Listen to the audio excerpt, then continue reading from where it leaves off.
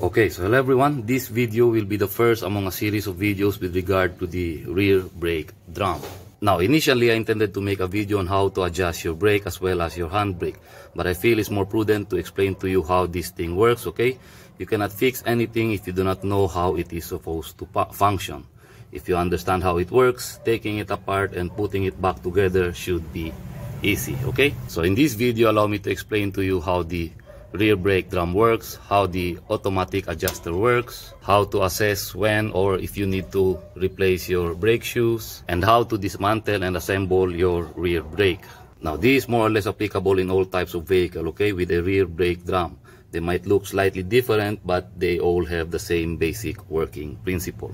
As you can see, this is the rear brake drum of a Toyota Innova, and this is the rear brake drum of my Pajero 1st Gen. See, very similar. So if we pull the brake drum off, we will see a pair of brake shoes, and this pair of brake shoes are constantly being pulled together by this return spring, okay? They are constantly being pulled together. So you have one return spring here as well as another smaller return spring below. Also you have retainer springs on each shoe, okay? These retainer springs will make sure that the shoe is constantly flush up against the backing plate. So whenever you're going to step on the brake, there are two pistons inside here. They are going to push out, something like this. It will push outwards. In so doing, they will push these two brake shoes outwards too, and up against this brake drum, thus stopping your vehicle. So as soon as you release the brake, these return springs are going to pull the shoes inwards again. And this is where the adjuster comes in, limiting the pull of the shoes inwards, okay, serving as a stopping or resting point. And this adjuster allows us to adjust the amount of play these brake shoes will have inside the brake drum. That is why in most cases you will also find a port behind the backing plate. You see that port there, that window? This allows us to make our adjustments from behind the backing plate. On this Toyota Innova is the same, okay? Just pull this rubber cover off and you'll have access to that window, okay? I'll show you that in a different video. Now as for the handbrake, as soon as you pull on the handbrake, it will pull on this cable, okay? This cable will pull on this handbrake lever. It will pull on that. In so doing, it will push on this adjuster pushing the other shoe. Because these two brake shoes are trapped inside the brake drum, they will push each other out. So if your foot brake is pushing on this piston, your handbrake is pulling on this cable, activating this lever, pushing on this adjuster. So same principle, but only this is hydraulic and this is cable operated. Now as this brake pad or this brake lining wears down, the distance between this pad and the brake drum will increase, and this is where the automatic adjuster comes in. Every time you pull on the handbrake, this will actuate this lever adjusting the adjuster, okay? I will show you.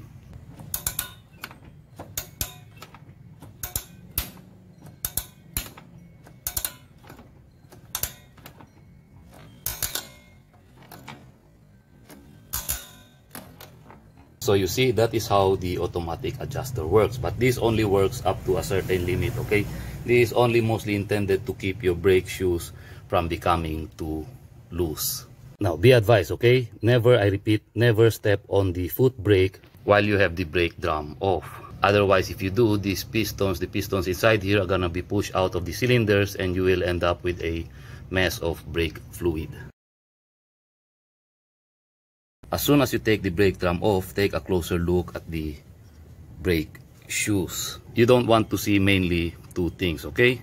First is the thickness of the pad or the brake lining, okay? If the thickness of your lining is only 2 millimeters or less, replace the brake shoes.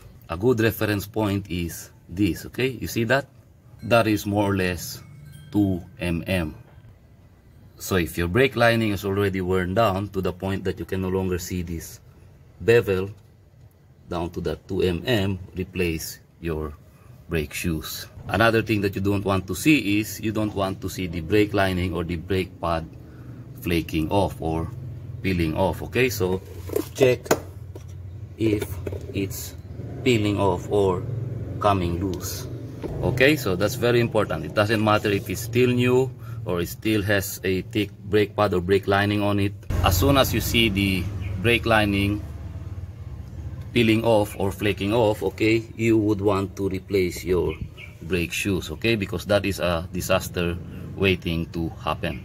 If this brake pad or this brake lining will come off inside this brake drum, that is going to jam the entire brake mechanism and bring your vehicle into an abrupt stop. Imagine driving at a speed of 60 kph or even higher, and this comes off, jamming the entire mechanism inside, and everything will seize up. One tire not rolling, you end up skidding to one side of the road, and I've seen that happen before. Okay, so very important. So again, two things: thickness, which should be not less than 2 mm, okay, this is your reference point, and you should not see the lining peeling or flaking off.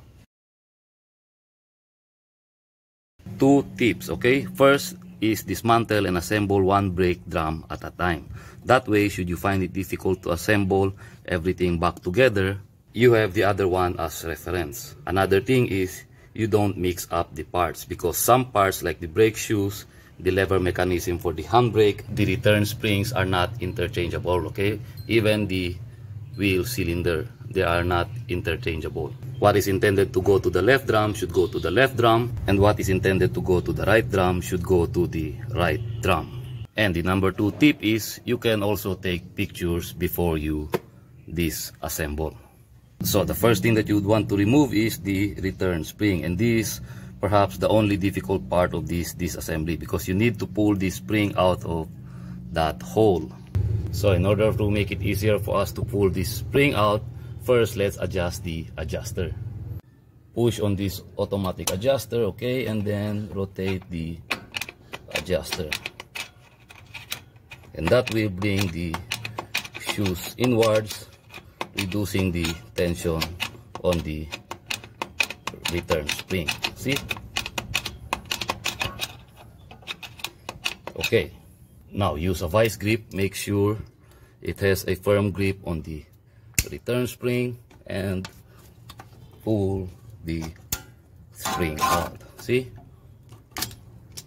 And there it is. Very easy.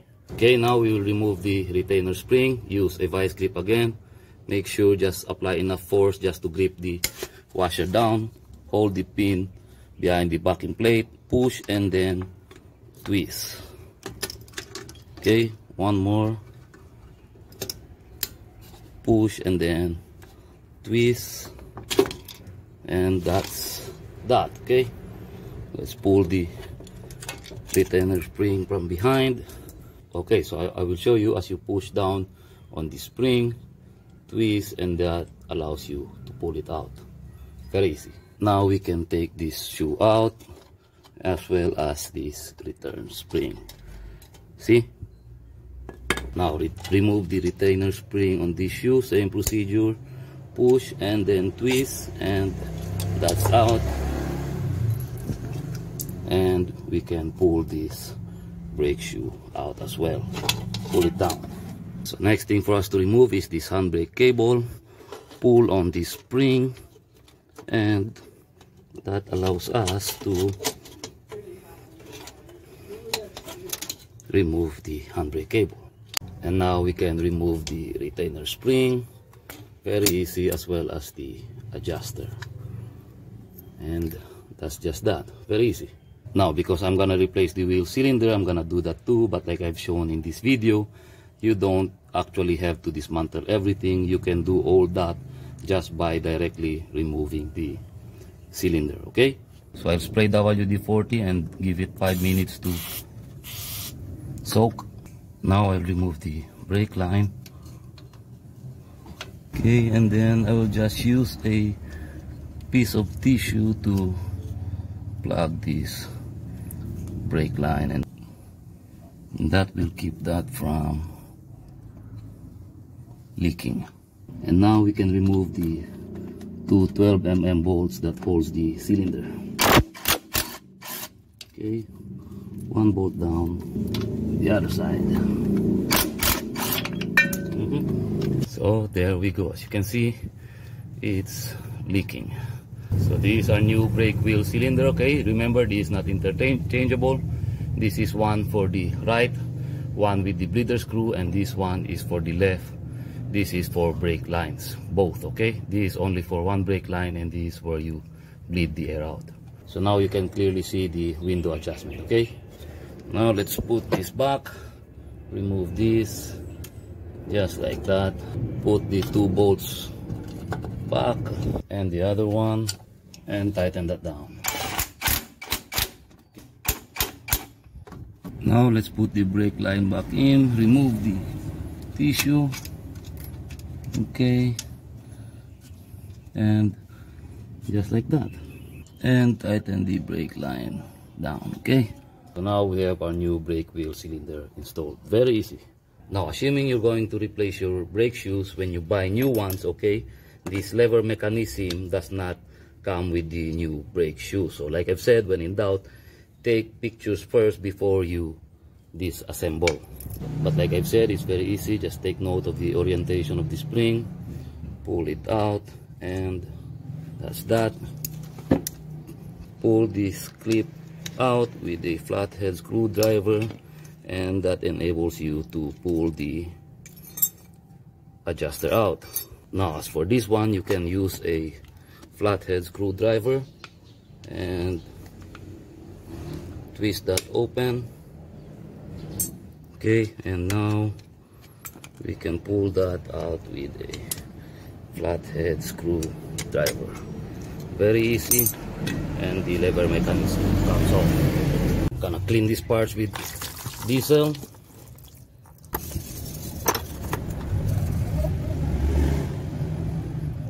So now it's time for us to reassemble.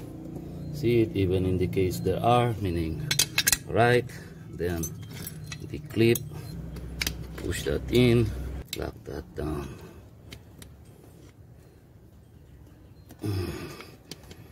One more.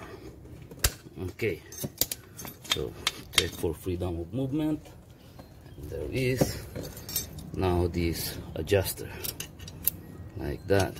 Just put the E-clip back, and just like that. Now don't worry if you see play, okay? That's designed that way so that you can push on this one down, okay? So that's normal. So now let's put the spring back, and like that, and pull it towards that. Very easy. Now as for this adjuster, it's a good idea to put grease. This will prevent corrosion, and so that the adjuster won't get stuck. Okay, just apply grease. Reverse thread. Now this adjuster should sit here. Okay, watch that, like that. And now we will put the return spring over the adjuster. Okay, just take note of the orientation of the spring. One is slightly longer than the other, so the slightly longer is gonna go on this side. Okay, just like that. Just take note, should we install this, okay, take note of that spur gear that will have a access on the window on the backing plate. See, there should be space here. If you're going to install that backwards, I'll show you. You see, that leaves us little space to work with the adjuster.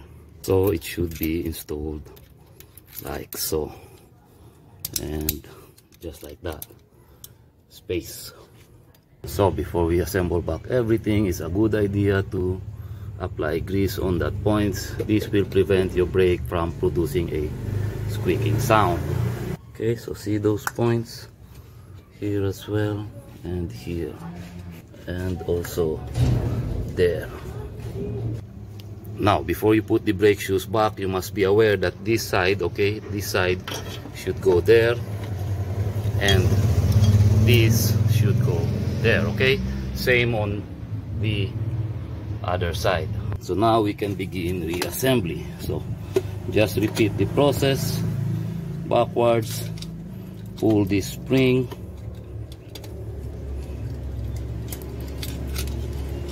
and just like that.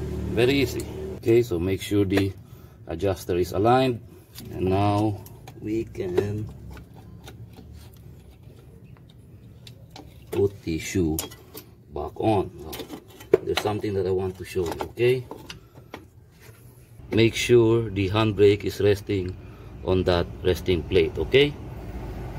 See? So now let's put the retaining spring back. Pin first, this one, spring, and then same method when you remove it, push and then twist. Twist again, make sure that it's there. See?